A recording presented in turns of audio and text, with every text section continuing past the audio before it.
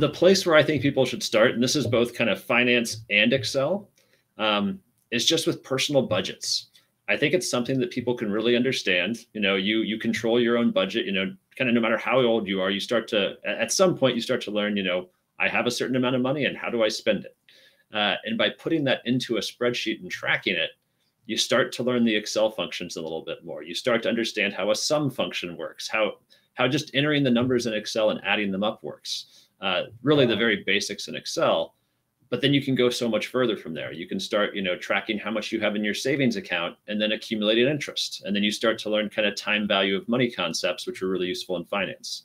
So I think starting with the personal budget, you can go very, very deep on this. I keep a personal finance model that, has different asset allocations for my portfolios and different expected returns. And that's going to be a lot deeper than just kind of tracking your spending in and out each month. But you got to start there.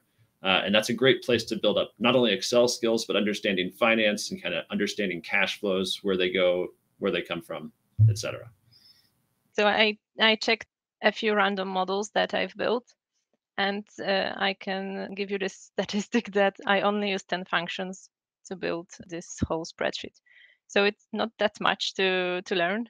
So don't be scared that you have to know all of this. I don't know, there are 500 formulas, I guess, or something like this, and that you have to know all of these buttons at the ribbon.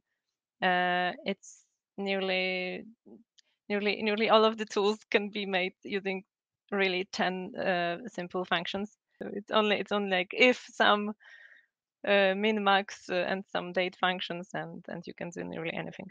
And of course some XLOOKUP. Books is what I relied on. And then I was, a big fan of Bill Jelen.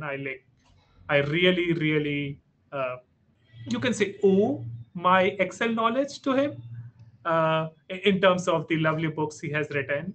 And at that time also, like in 2012-13, his forums, I used to go a lot on his forums to ask questions and get answers to the things I needed to do. I was fortunate enough to have roles like that where really can spend a lot of time in Excel and thinking through what works, what doesn't work, what is good practice, what is not so good practice. And if you're starting out, try to find a job where you have the space to do that. And I think a lot of problems with young people is that Excel is just one of the many things, and they never have the space and the time to really develop it and make that one of their core skills. It's just something they know enough to get by. So if you can find a job, get into a team where there are good people who will not just show you the tricks, but also does this sort of quality checks to give you feedback, I think that's the way to go.